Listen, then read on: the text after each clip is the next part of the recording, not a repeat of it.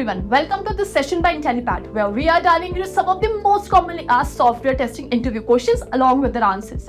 After analyzing over hundreds of real-world software testing interviews, we have crafted this video. Whether you are a fresher or an experienced tester, this video will help you ace your next interview and increase your chances of standing out among the other candidates. Now, if you're wondering whether software testing is a good career path, let me share some of the key industry insights.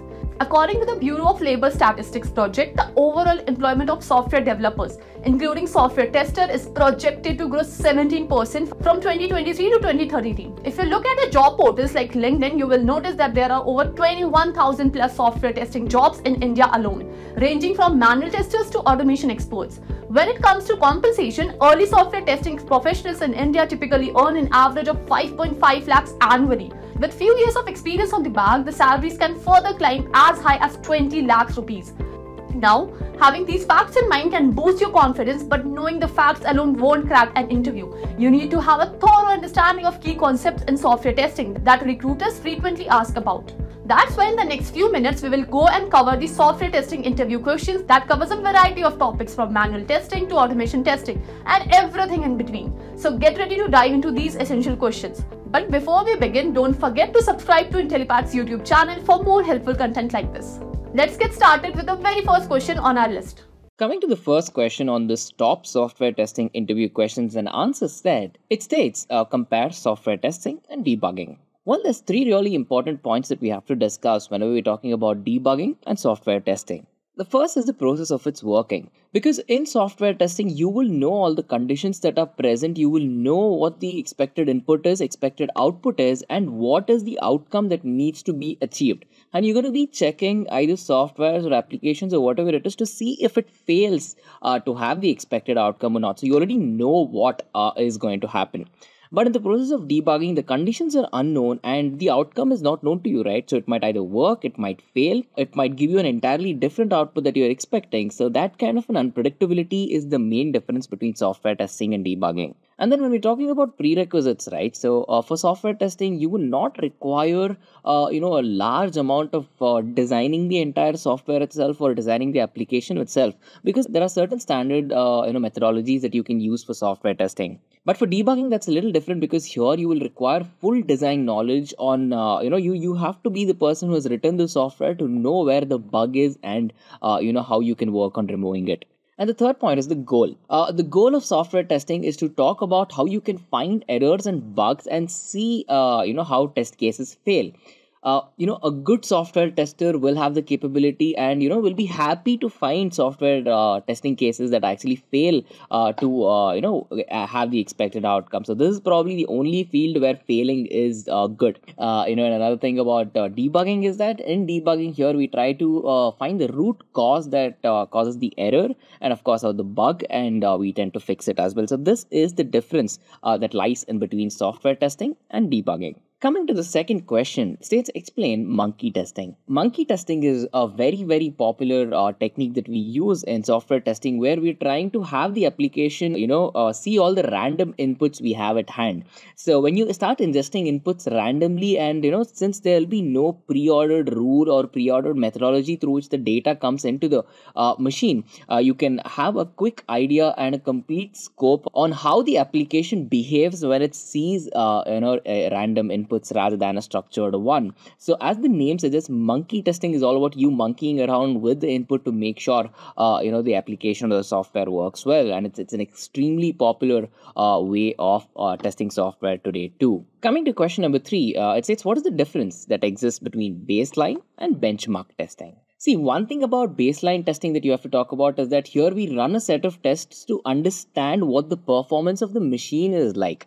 Performance of the software is like, how is it dependent on, the working of that native operating system, the machine or whatever it is. So you're trying to understand how your software behaves in general. But what are we comparing this against, right? So we're comparing it against the industry standards that exist that say, hey, this is what is the standard that is set, and is your software up to that mark or not? And baseline testing also talks about how you can improve the performance of application of the software with all the information that gets collected too. In benchmark testing, what happens is that we're trying to improve the application performance by trying to match it with the benchmarks, as we told, right? So with benchmark testing, you have to compare it with something. Baseline testing is going to give you the performance of it. Benchmark testing is going to give you the performance of it, of course, but then you will have certain standards to see if you have met that or not. And another thing about benchmark testing is that to improve the performance, once you improve the performance, basically it will go towards the benchmark or even break the benchmark too. So this is the basic difference that lies in between baseline testing and benchmark testing. Now, coming to the fourth question, it states explain bug life cycle. So what happens once a tester finds a bug? See, the first step itself is a tester finding a bug, and the bug gets a status either called as new or open. It means that it has not been assigned or it's not been fixed yet. Then we have the project development managers who will try to analyze the bug, they will assess it, and they will check if it's actually a valid bug or not. And of course, if it's an invalid bug or something that can be fixed right then and there, they'll fix it there. And of course, the bug gets rejected and its status will now be rejected. But what if it's a valid bug? Now, if it's a valid bug, they try to see if there was something, in the past that they've had a similar occurrence with what's at hand now. If yes, they're going to call that a duplicate bug. But if not, it's still going to remain as open. It's going to still remain as new, where it's going to get fixed by the testing team and the development team. Of course, once it gets fixed, it gets a new status called as fixed. The tester will retest the code, and once if it passes the code, the defect is not there anymore, and that they've performed a couple of tests to ensure that it's not there, it's going to get the status as closed. But then if it keeps failing again, it's going to open again, and this gets assigned to a developer, and the loop goes on and on until it gets closed. This is how a bug life cycle works in today's world of software development. Coming to question number 5, it says, how can we perform spike testing in JMeter?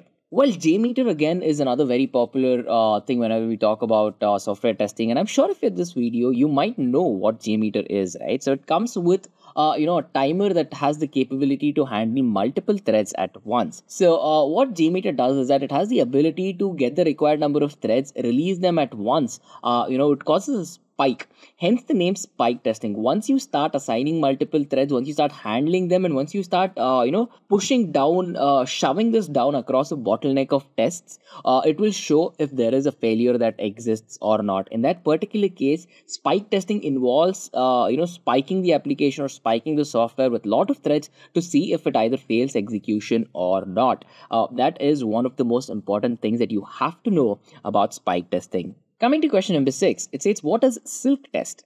Well, Silk Test is actually a tool that was developed, to help all the testers perform functionality testing and, of course, regression testing as well.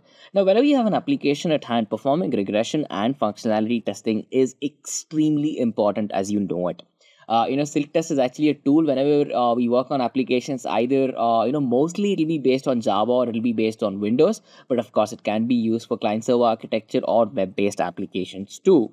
What it does for us, what's the main thing that Silk Test helps us to do is that it helps preparing a complete test plan. It manages these test plans for us, and of course it provides direct access to the databases that are present, where we can validate the data, where we can change the data, where we can work with it, and of course carry on all the things that's required to perform testing in a structured way. Coming to question number 7, it states, define requirements traceability matrix. Well, there's another way this question can be asked. The interviewer can ask saying define RTM. RTM actually stands for requirement traceability matrix, so it's the same.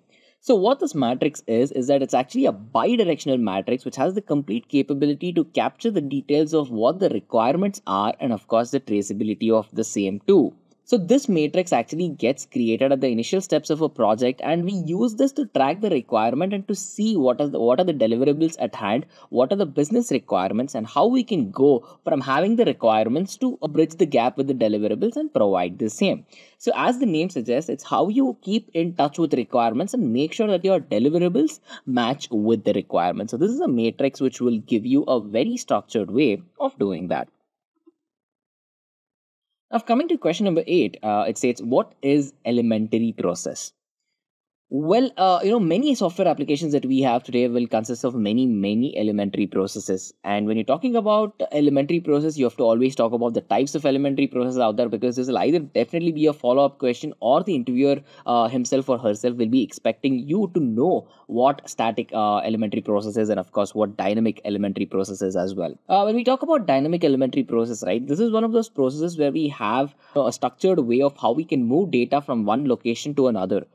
If you're wondering if it's going to be data inside the application or the software itself, no. It can either be inside, it can be within the application, or you can ingest the data from outside as well. So inbound data and outbound data, if it keeps moving around, and if you have the channel for that, that's dynamic elementary process. But then when we talk about static elementary process, it's all about maintaining the data that's present in the application itself, and of course working with it and seeing how the data behaves with the application too. That's static elementary process. Coming to the ninth question, it says highlight the role of QA in project development. Quality assessment, that's what QA stands for, is one of the most important things, in my opinion, at least when it comes to project development. Because with quality assessment, what we're trying to do is we're reducing all the defects and the errors we might come up with. If there are any bugs that you think that might occur with version changes or in the future, you can attack that and fix it even before it occurs as well. And of course, you can maintain the highest quality as per the specifications. And whenever you deliver the product, it's going to be completely error free, and it should be thoroughly tested too. And of course, quality assessment helps with that.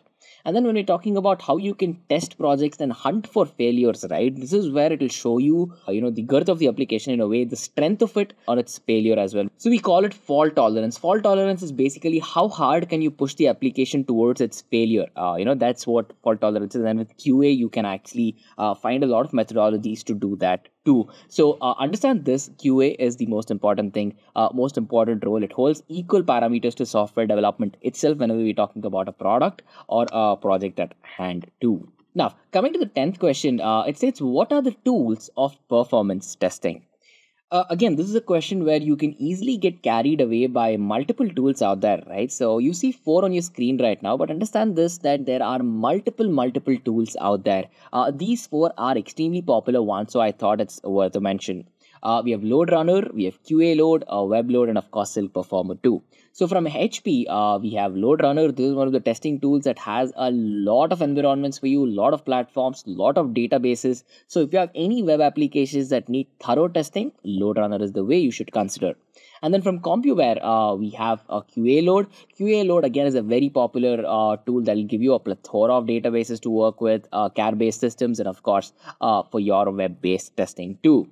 And then from RadView, we have a WebLoad. WebLoad is again, used to compare all the running tests and measure it directly against the running metrics. And then we have the Rational Performance Tester from IBM. It is used to find out the presence of bottlenecks and of course find ways to remove them too. And then the last one we have from Borland is of course Silk Performer. Silk Performer is a very popular tool that will let you analyze, predict, and of course check the behavior of an e-business environment in total too. So, these are some of the 4-5 tools that are extremely popular today. Of course, if you know any other tools too, you can definitely mention them. And don't just state them, your 4 on the screen. And it always adds a little impressiveness if you can actually talk about it rather than just blatantly mentioning it. I would really suggest you guys to talk about it in 1 or 2 lines at the max. Coming to question number 11, it says explain the concepts of test fusion report and QTP.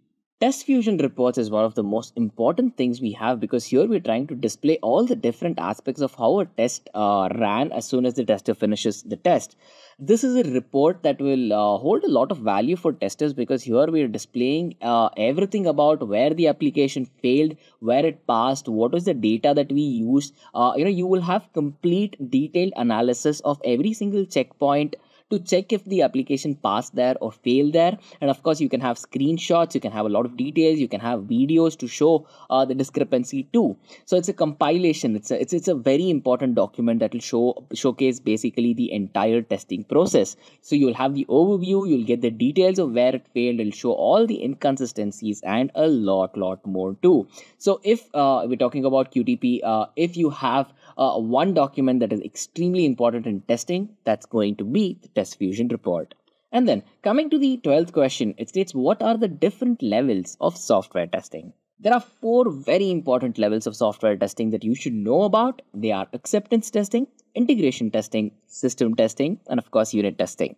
And guys, if you are at this video preparing for a software testing interview, I am sure you should know what these are. Well, if you do not know these four levels in software testing, I would highly suggest you head to one of our Intellipaat blogs to check them out and understand them in detail.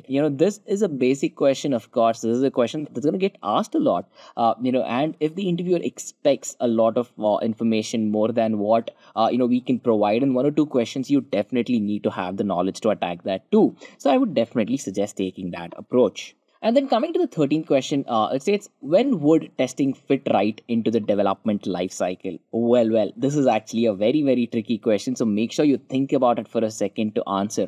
You might very well say, when the entire application is built, we're going to test it and be done with it. Well, you can do that, but that is not preferred by anyone today, because whenever you're building an application or whenever you're executing itself, testing is preferred now. As soon as you finish a build, test it, make sure it performs well, and then take it again. This is how the trend is right now with the world.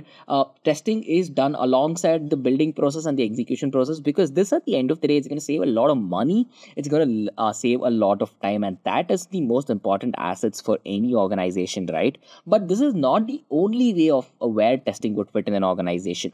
It actually depends on the scenario at hand. It depends on the client. It depends on the requirement, time frame, budget. There's a lot of places where you can either fit a good amount of testing in, or you can remove it, and of course fill for it in some other time as well. But understand that after you mention that testing can be done along with build, also end your answer with saying it depends on the complete scenario, as I just mentioned. Coming to question number 14, it states, what is random testing? Well, random testing is a question that's not very random in the interviews, because this is going to get asked, and this is a very, very popular question. And as the name itself suggests, random testing is one of these testing methodologies where the data that we ingest is completely done in a random way, either by manually going to do it, or of course we're going to have a tool that's going to automate and start pushing in random data in our ingestion process as well. So what are the test results we can get from a random testing? These test results will tell you the performance of the application and on how it performs whenever it sees these random inputs,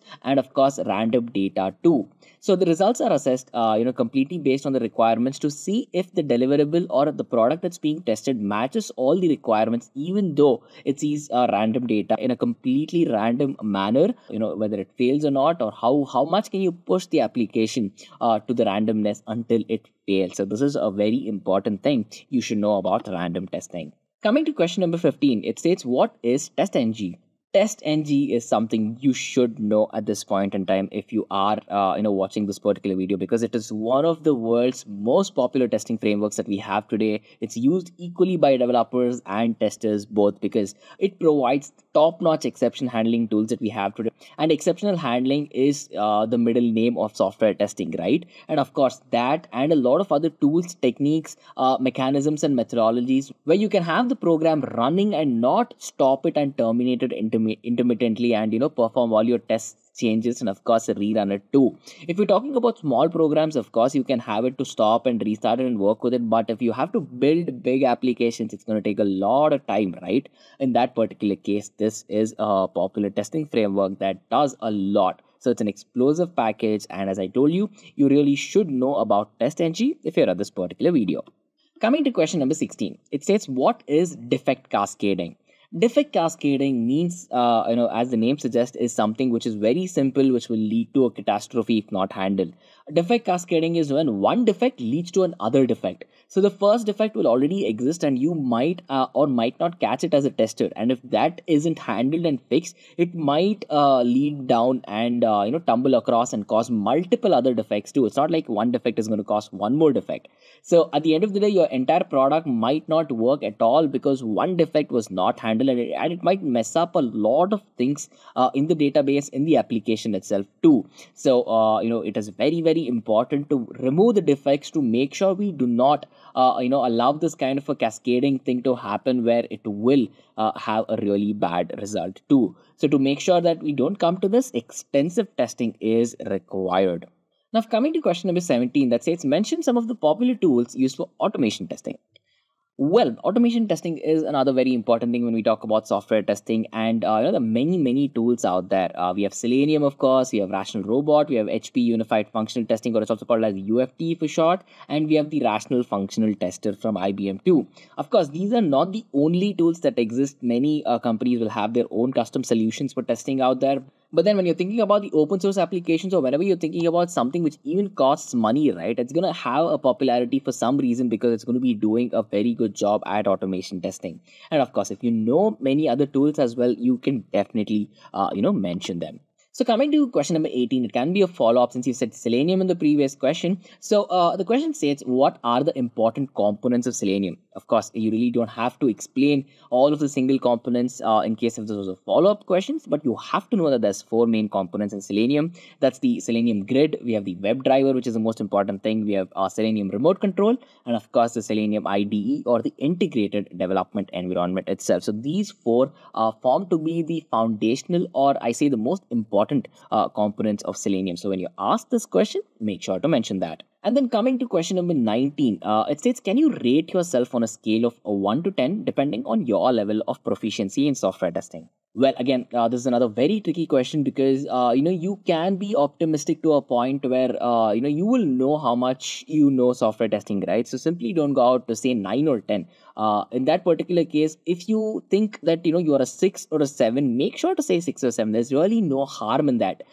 If you genuinely believe that you are a 6 or a 7 and you go on to say 10, you are going to get asked extremely difficult questions, or probably questions in depth that you might not have the capability or the skills to answer. And in that particular case, it will not help your candidature, but it will hurt it, right? So the interviewer is trying to see how much of an understanding you have on the subject, how confident you are, and how spontaneous can you be when you ask this question too. So answer it as honestly as possible. And of course, when you ask any of these questions, in fact, from this question till the last question that we're going to discuss, be as honest as possible.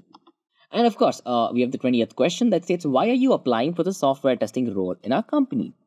Now, I cannot give you one answer that's going to fit for everyone who's watching this video, right? Because this depends on your interest. Some of you might have extreme interest towards software testing. We might have a couple of audience who are looking towards software testing because it's very trending. They like to do it. They have an inclination to do it, or because it pays really good money to have complete proficiency on software testing too. So, based on what your answer is, make sure you keep it in a convincing way, and make sure you talk about why software testing is important for that particular company, how you will add value to the team, the knowledge that you bring along with you to that particular domain too. Now, software testing is going to be needed in all the domains. Even in the field of medicine, web applications, website development, wherever it is, software testing is needed, right? So, what will help you a lot when answering this question is when you know what domain you're applying for, what company you're applying for, the job description, what the company does in detail, and a lot of other things too. So make sure to take that kind of an approach to talk about why software testing is important, and why do you think you are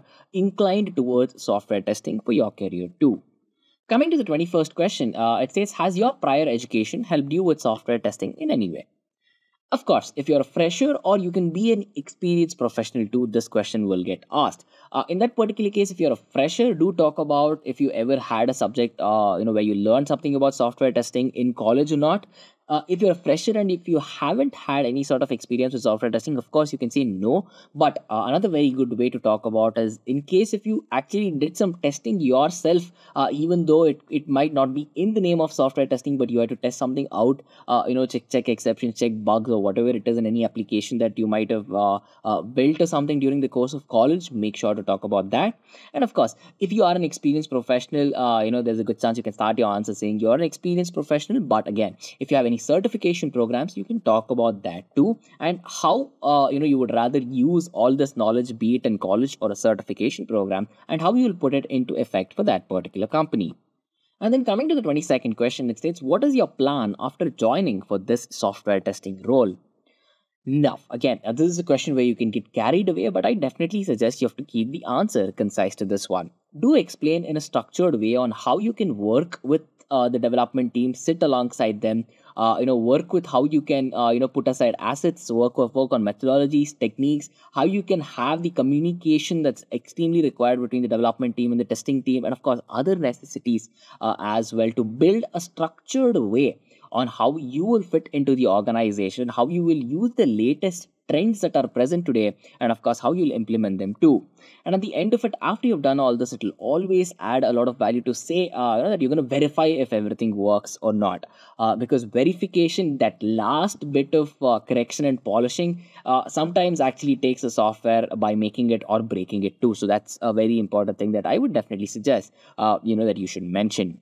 Coming to question number 23, it says, do you have any previous experience in the testing industry? Well, with this particular question, if you do have any experience, make sure to talk about that. And of course, if you do not have any experiences in that particular industry itself, well, you can just probably say no. And of course, talk about how you think your inclination is to that particular industry, right? As I just mentioned, software testing is one of these fields where you can be working on a completely different product from one company to the other. So to what industry you're moving to, understand the importance of that, understand what's expected of you as a software tester, and of course if you have had any experiences, do talk about that. Coming to question number 24, it says, do you possess any other skill that can add value to the software testing role? Well, of course, all the primary skills is something that you definitely have to mention when answering this question, right? You'll require Java knowledge, testing knowledge in HTML, SQL, Jira, CSS, PMP, that's project management, Selenium, and a lot of other things too. But what are the other skills that you will require? You'll require good team communication. You will require to have a good communication skills in general, because sometimes you might have to present certain things. Sometimes you have to document all of these in general, and you need to have a knack to find things that are, where things might fail, right? To understand where things might fail, to catch that bug. It definitely is a skill, and I would like to call it a knack and an inclination too. So for that, in that particular case, I definitely think that answering this way is going to help add a lot of value to your candidature, and of course convince the recruiter of your proficiency in the subject too.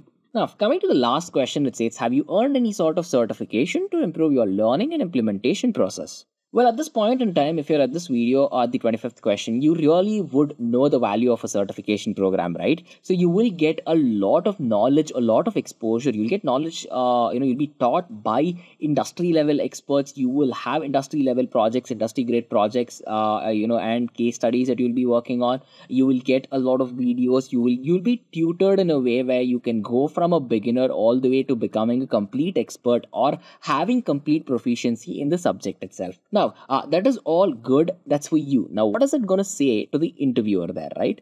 It's going to show the interviewer that you've put in the time, you've put in the money, and of course, you've put in the skills that are required to build your career towards this. You might be coming from a very different background towards software testing. You might be coming from a commerce background, a finance background. You might be a digital marketing expert who's put in a couple of months to learn software testing. So it's going to show that you have an interest to build your career in this particular domain, and of course, is going to show that you've put in the right amount of time. It means that you have an aspiration and you have an inclination towards this career too.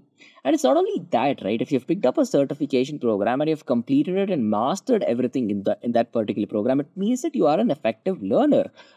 You have the complete capability to learn something, work on it, build a project using that, solve solutions, and solve problems and all of that too, right? So what adds the most value when you're answering this question is to talk about how you have used a certification program. Of course, you can start your answer by saying, you can briefly list all the certification programs from where you got certified and all of that. But instead of talking about what all you learned in the certification program, start with talking about what projects you attacked, what problems you solved, and how you made use of it practically. Because an interviewer or a recruiter is definitely interested in what impact came out or what outcome came out of you becoming an expert through a certification program. So I would definitely suggest taking that approach to answer this particular question. We hope this software testing interview questions and answer set was very helpful for you all. If you have any other questions, if you have any comments or any sort of feedback, make sure to head down to the comment section and do let us know. We'll be more than happy to help you out there. On that note, I wish you well. I wish you all the best for all of your interviews, and I'll see you on the next one.